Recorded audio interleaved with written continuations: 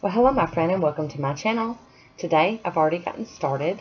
I've got on some Gel Smooth Base from Revlon, and I'm wearing this Tux polish, and it's called Ashes in the Cauldron. It's a very nice dark gray. And I've done 2 coats of that and top coated it without the door so that it would dry. And I'm going to be using some Super Dry today. I'm going to put out some on my little mat. I'm going to be making decals. And I'm going to do a couple of thick layers on my mat and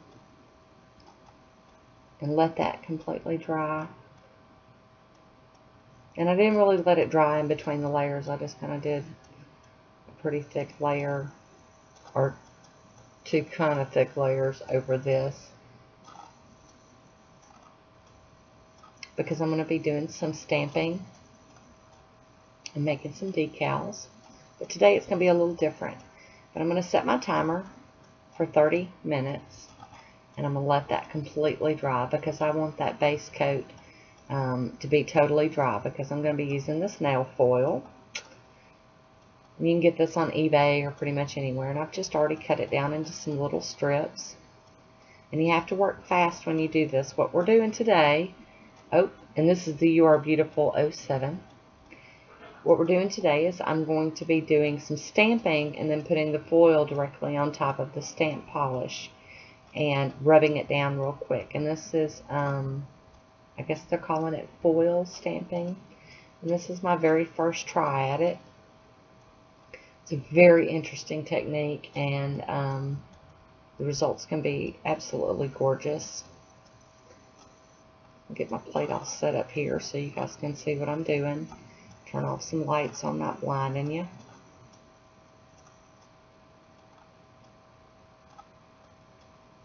I'm going to be using this Born Pretty black stamping polish and my Fab Your Nails little blue stamper and my Creative Shop scraper. I'm going to go ahead and get some paint on this image, and then I'm going to scrape it. I've got my foil ready, because you have to work really quick with this. I'm going to pick it up, stamp it down, and plop that on immediately. I mean, if you waste any time, it's going to not do. I've had lots of fails trying to get this manicure to actually happen on my nails. And I'm going to go ahead and peel this decal up very carefully.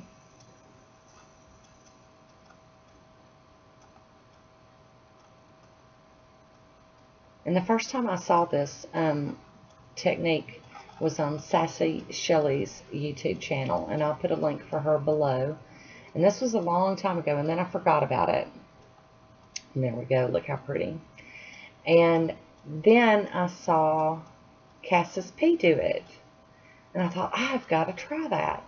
And of course I forgot about it again. I'm going to trim a little of this extra off. And then here recently, Jalicious did it, and I was like, okay, I've got to try this. So I put stuff out on my table to make myself remember, and so I'm definitely going to give this a go. Oh, I grabbed the wrong thing. I'm going to put a layer of this Super Dry down. I'm going to use it kind of as glue. And since my nails were totally dry and the stamp was totally dry, I wasn't able to just kind of stick it in place. I have to do the glue, and I'm going to get one shot at getting this on here. And I'm going to push it all down with my finger, nice and snug. And I'm going to call this a success on this, but I'm not 100% happy with it. I wasn't able to line the design up really good on my nails, but it still got there, and I definitely got to give this one a shot. So I'm going to do a little bit of cleanup, and this is some messy cleanup. When I do decal work, I don't know why I always pick these dark colors that like to get everywhere, but I do. I'm going to do a little bit of cleanup here with my little slimy ketchup tools and my acetone. I'm sorry, I'm out of frame again. I promise, guys, I'm working on it. I'll get better. And for me, cleanup's huge because if I seal something in with the top coat, then I'm just kind of stuck with it and it'll make me crazy. So I am pretty persnickety when it comes to my cleanup. And on this, I'm just kind of tapping the edges to melt away the rest of that excess decal that's sticking off. You don't want to really rub it. You just kind of want to tap your brush down into it and let the acetone do the work.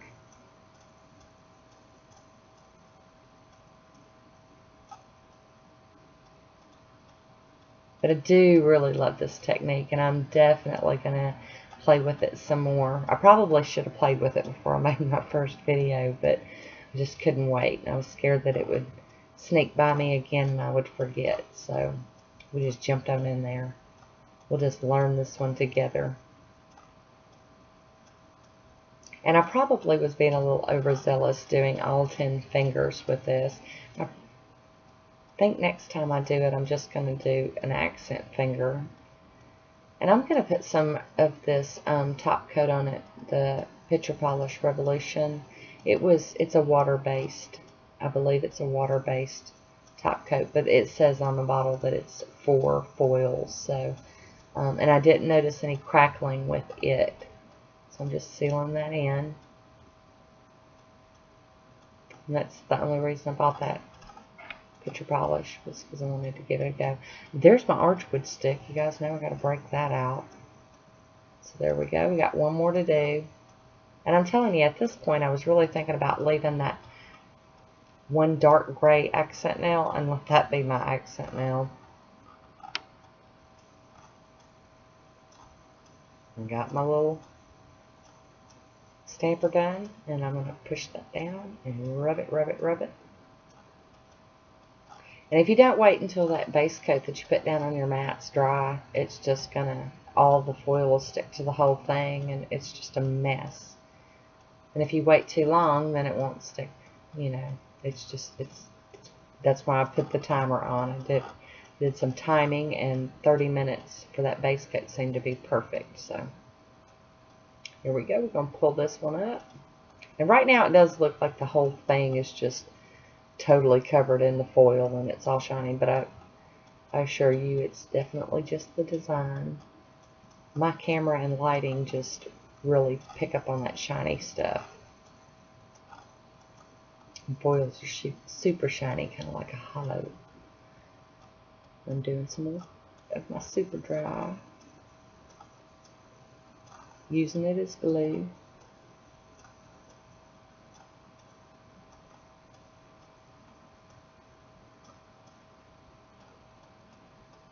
Tap, tap, tap, tap it down.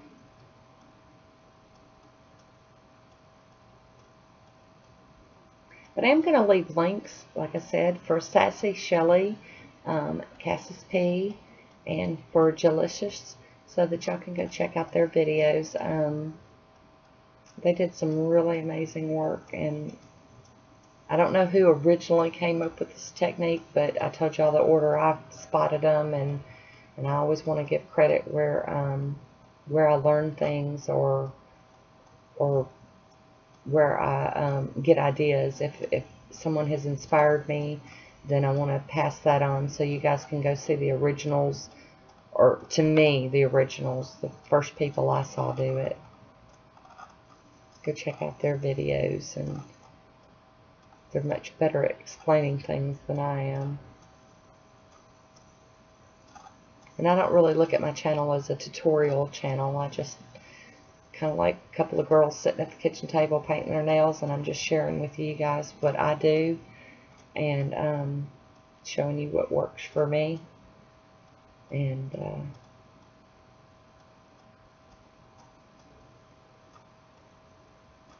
it's really how I look at it. It's just some girls sitting at the table painting their nails.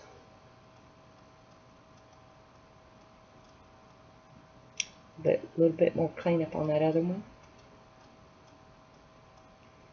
But I really did get a lot of compliments, even though I wasn't 100% happy with this. I got loads and loads of compliments on it, and I really thought that was cool. And I will definitely do it again. I think maybe next time I might try using gel polishes and seal it in with some gel top coat, because after this dried down, it kind of looked matte. And that's not really what I was going for, so wasn't really into the matte look of it.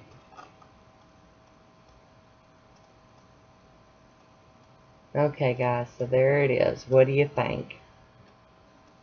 Let me know if you've ever tried this technique.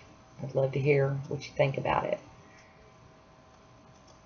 So guys, until next time, be good to yourself.